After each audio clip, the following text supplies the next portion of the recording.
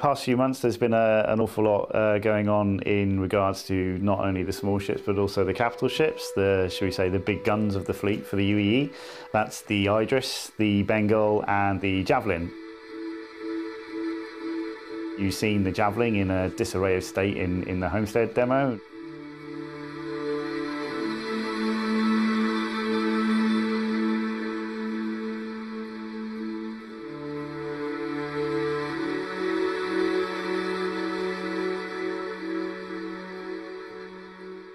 The Idris has consistently been in development for a very long time now. There's been an awful lot going into it. There's so many kind of factors that you need to account for. Design, art, aesthetic, cinematics. Does it play well? Does it feel good? There's all these kind of things going on. The Idris was always the first of that fleet to kind of go through that motion. So that's pretty much there now. We've got one room, I think, that's left to do, which is the missile room. But that's going to be a fun, good task. Leave the best till the end, as they say.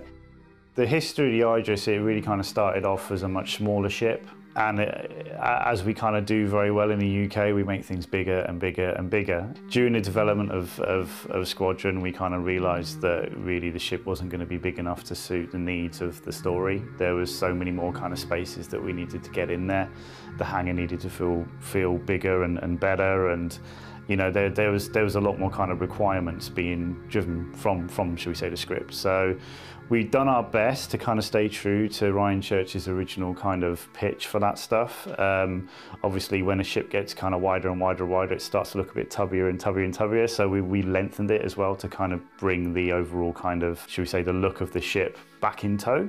As mentioned, it's slightly more angular. It's slightly more angular to keep it efficient in the engine. And you know, as you can see, it's just exponentially grown. It's not going to grow anymore. The beautiful thing about the Idris is when you take the exterior shell away from the ship, it does genuinely look like an oil rig inside. It is so packed full of stuff. It's quite crazy. There's very little negative space. Every kind of square inch is used. So we've been as efficient as we can be. We've also kind of, you know, we try to make, I've always kind of approached it in a way of, it needs to feel like a really nice space to walk around, and it should flow. You should never kind of walk into walls when you go through a doorway. You should always kind of, your golden rule is the pretzel design, as I call it. When you walk into a room, you should see your exit or your entrance within 60 degrees. That's your field of view. So there's all these kind of little things that we try to take into account. So when you're playing, you know, the big games like, you know, Battlefront and Call of Duty, you study the level design, they do that very well. So it's something that I've always tried to push forward as well. And also to try and bring in some kind of verticality where possible. So you'll notice there's a lot more steps up and down. You know, there's all these, and it is an absolute nightmare to performance capture with this stuff, but it does genuinely feel a little bit more alive than just this kind of flat plane. The Javelin was always in a good place. I was never going to sweat it. It was always going to kind of take care of itself as long as we kept the primary focus on the Idris, which is your home, should we say, during the story of Squadron. So, and then we've got the Bengal, which is the, should we say, well, it's the first ship you saw. Massive challenge, massive undertaking. It's not as black and white as going in and going, okay, we're going to make this big ship. It just doesn't work that way. You take into account budgets, fuel distance ratios. Can we load stuff efficiently to therefore squeeze more out of the engine? The exterior, the style of it kind of lends itself to this already. It's very kind of polygonal in form. So we've got a lot of planar surfaces that are easy to work with for the engine, and they're always going to light well. So there's a lot of factors that we play to our strengths. When you study a fleet in not only Star Citizen, but if you go back through the history of very kind of successful sci-fi films, and I think the film that executed it the best of all ever was the opening to Star Wars. You know, you see the runner kind of go across, and it's got these soft forms, and it's generally kind of very softly lit. There are lots of cylinders, lots of, you know, fillets, shall we say. You kind of understood, without even seeing the Star Destroyer, what was going on and who was on board, right?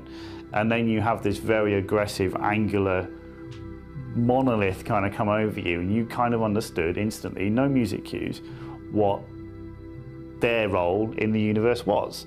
And that's something that we try and achieve with the design and the execution of the UE fleet, right? These guys are your friends. They're not here to kind of, you know, be shall we say, like, aggressive.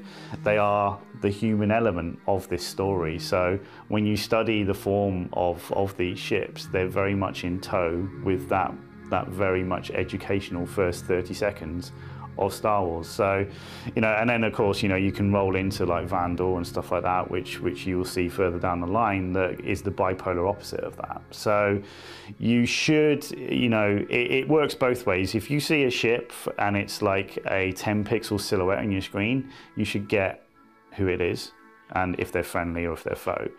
And you should also understand that if you're stood in a corridor and you've just spawned and you just look at a wall panel, you should understand exactly where you are, just through the basics.